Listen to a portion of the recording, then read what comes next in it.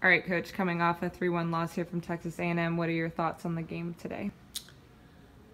Well, we didn't come out playing very well, and A&M came out as the aggressor, which is typical for them. They're a very good team, and they put it on us that first set, and then we had a good bounce back in the second set.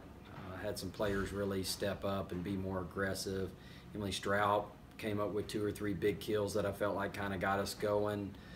Along with, Kate Gibson had a steady match from start to finish, and from an offensive standpoint, we started digging more balls as the match progressed. We needed to extend rallies, and we were doing that.